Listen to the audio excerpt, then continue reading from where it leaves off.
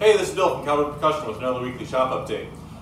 First of all, if you are in the Boston area and around this weekend, Saturday, June 15th, Cambridge Symphony Orchestra is performing at Kresge Auditorium at MIT at 8 p.m. and on that program is, among things, Berlioz's Symphony Fantastique, in which I'll be playing Off a Clyde, which is weird enough. But also, those giant bass chimes that I've been talking about for a while, you can actually go see them and hear them in person. They're pretty awesome.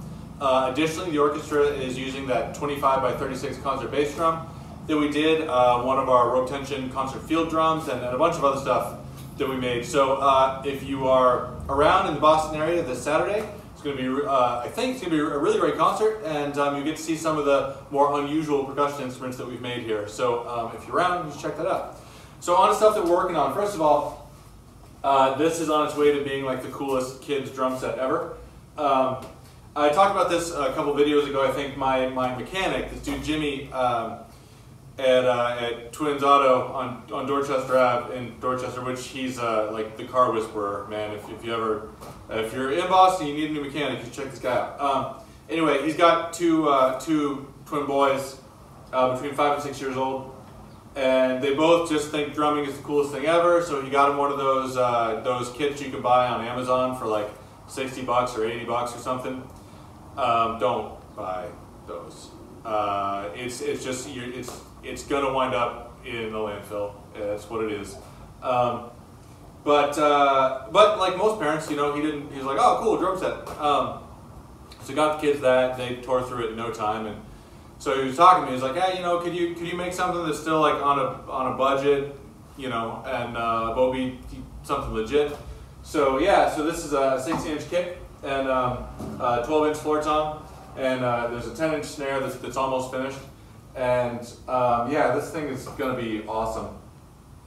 I think it's really important with kids to give them instruments that are actual instruments. If you're actually trying to inspire some kind of like musical involvement throughout the life of a child, giving them an instrument that's just like not really playable is not inspiring, and it can be very discouraging and at various stages of education. So anyway, I think it's really important when making instruments for children to still make a beautiful playable instrument that produces a beautiful sound.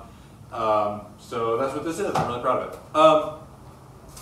Also, speaking of education, these are 7 taiko-ish drums going to a school outside of Chicago pretty soon.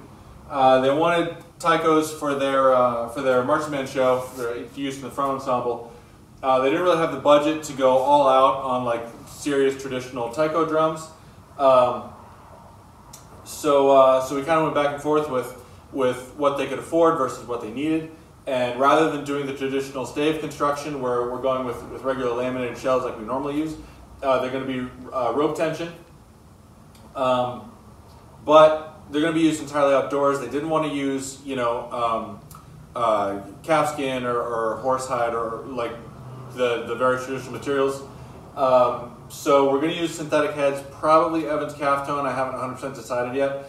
And they want to be able to change the heads. So I didn't want to lace through the heads, even like the Remo skin deep heads that they use on their taiko-ish drums.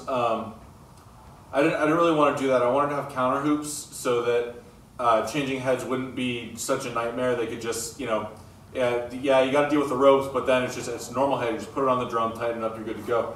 So what we decided to do was make counter hoops and kind of do it like you would with a djembe. So we start with just regular steel rod stock and bend that into hoops, cut the excess, weld them, and powder coat them.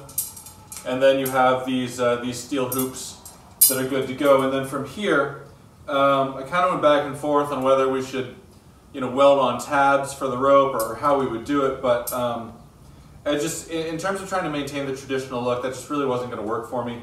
So we decided that we would go, you know, with the way counter hoops are on like a djembe or a shiko or something like that, where this gets wrapped with cloth and then you use rope to make the mounting points for the rope that actually tensions the drum to go through. So that's a pretty interesting project. It kind of presented some unusual challenges, and we're not out of the woods yet on that, but I'm feeling really good about how these are like our sort of functional plan for these instruments, and I think they're going to be really cool. So I'm excited to see how those turn out, and yeah, so hopefully we'll have those to show pretty soon. Anyway, I can get back to work, but thank you for watching, and I will catch you next time.